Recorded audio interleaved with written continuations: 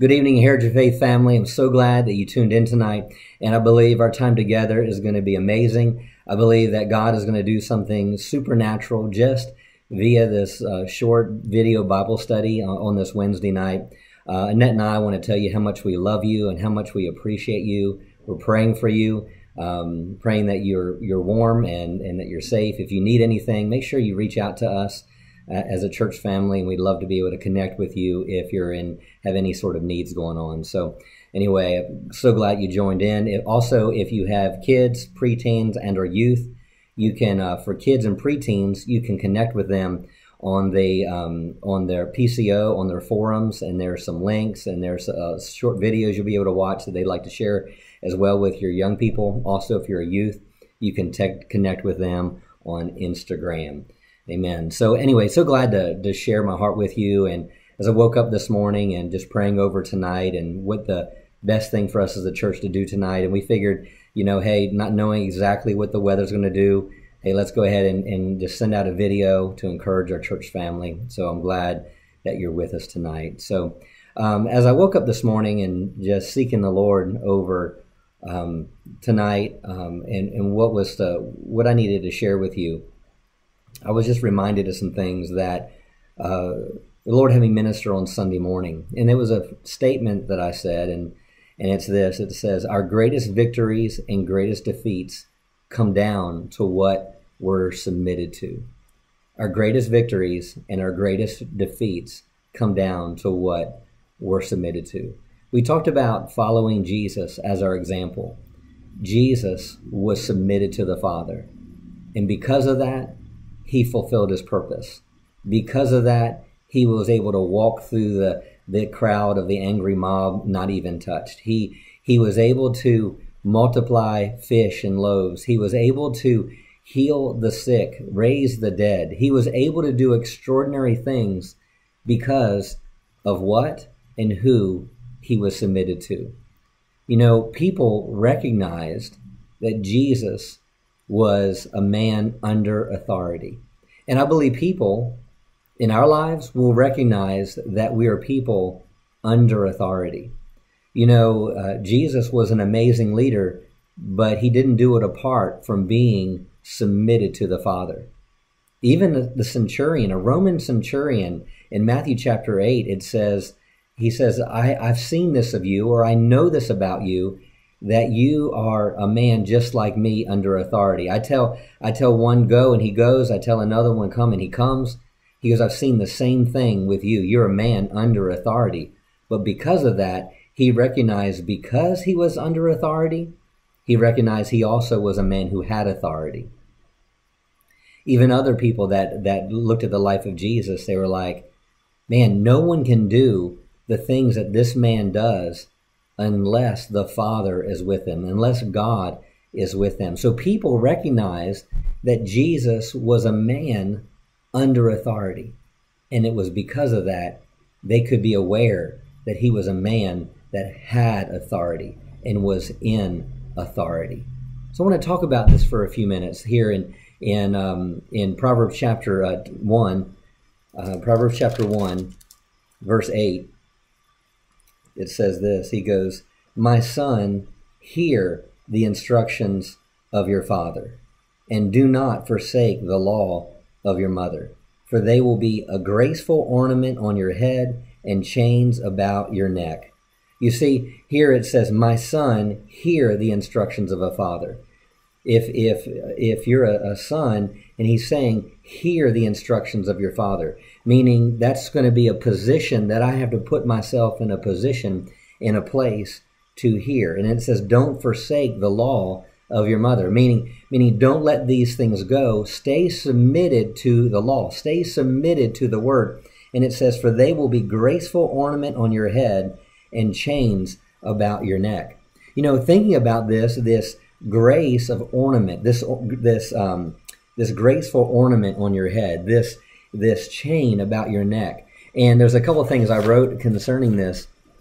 And it says that if I'm one that is a son that is submitted to the instructions of a father, I'm not letting go of the instructions of a mother, then it says that this graceful ornament, and I wrote this down, it will make you distinguished.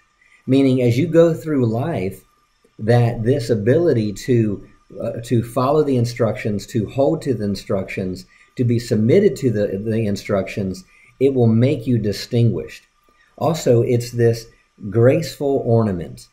It's something that people will recognize. Not only you distinguished, but it's favor, this graceful ornament and this graceful favor is going to mark your life. Thank you, Father. And so you're surrounded with this favor, but all this is going to come to pass when you're hearing the instructions, when you're not forsaking the instructions. This means you're keeping yourself in a place of submission to the word. And as I do that, people are going to recognize, this favor on my life. And I believe that's what they were doing with Jesus. They were recognized. There's something different about him. There's something distinguished about him. It all comes down to this aspect of this, hey, he's submitted, he's holding to, he's not letting go of, and therefore it was marking his life with favor. In Proverbs chapter 3, verse 21 says, "My son, let them not depart from your eyes." Talking about wisdom, talking about the word, talking about the law. "My son, let them not depart from your eyes, but keep sound wisdom and discretion." So all these are words, keep. All these words like keep, not letting them depart. These are words of submission. And what does it happen? What happens? It says, they will be life to your soul, grace to your neck. Then you will walk safely in your way, and your foot will not stumble. When you lie down, you'll not be afraid. Yes, you will lie down, and your sleep will be sweet. Do not be afraid of sudden terror, nor of trouble from the wicked when it comes. Why? For the Lord will be your confidence and will keep your foot from being caught. So here, when I'm keeping the word, when I'm submitted to the word, this is why Jesus was successful, because he was submitted to the Father. He was submitted to the Father's word. And it was when we do those things, we're going to see, hey, that they will be life to your soul, grace to your neck.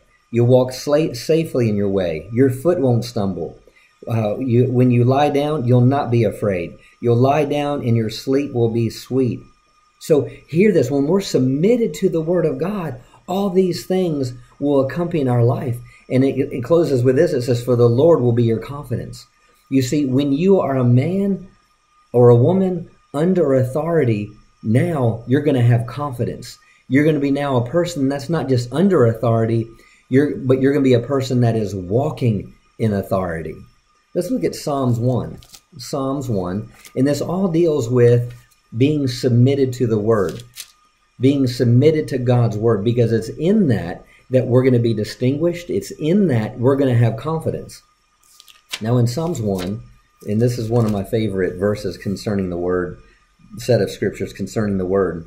And in Psalms 1 it says, blessed is the man.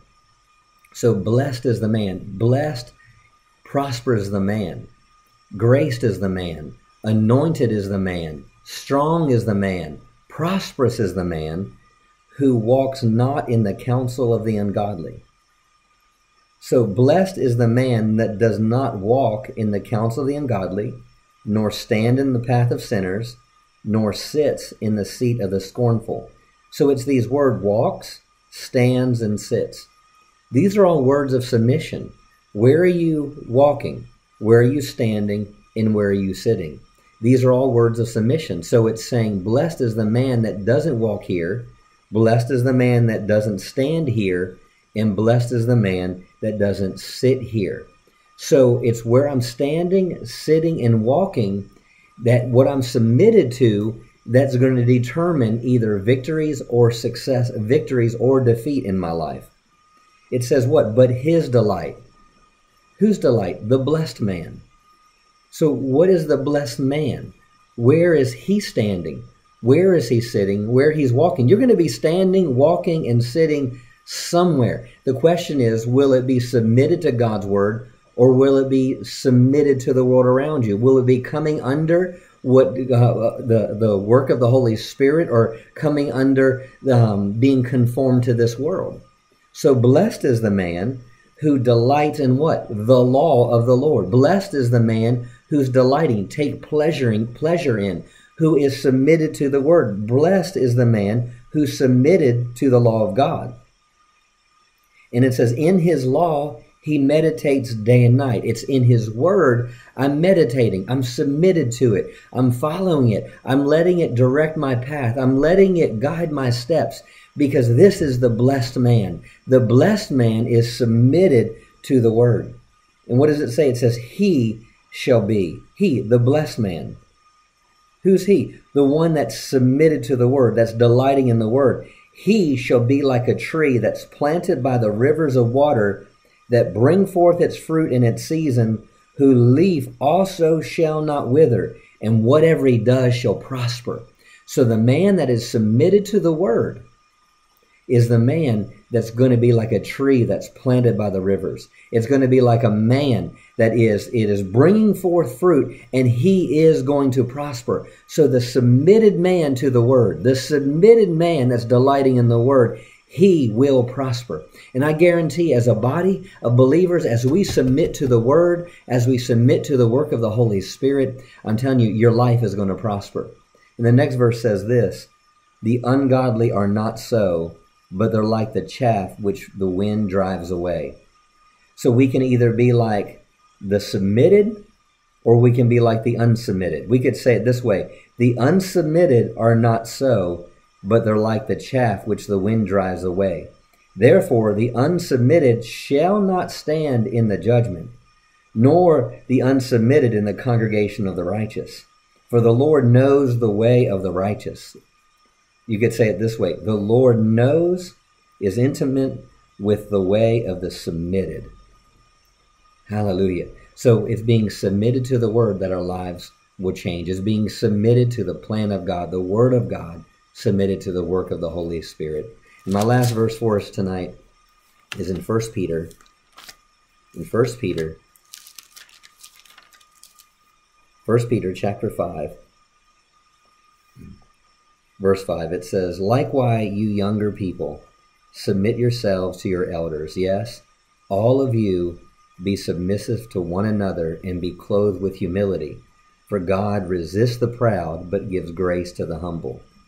Verse 6 says, therefore humble yourself under the mighty hand of God, that he may exalt you in due time, casting all your care upon him, for he cares for you.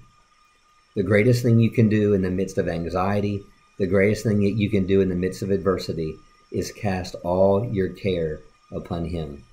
You see, it's our casting our care upon him is an act of submission.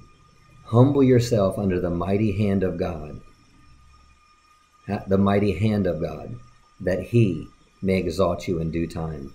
You see, it's in our submission to our Father God, to his word, to his plan, to his purpose, that will cause his hand to lift you up above any and all of your circumstances or situations.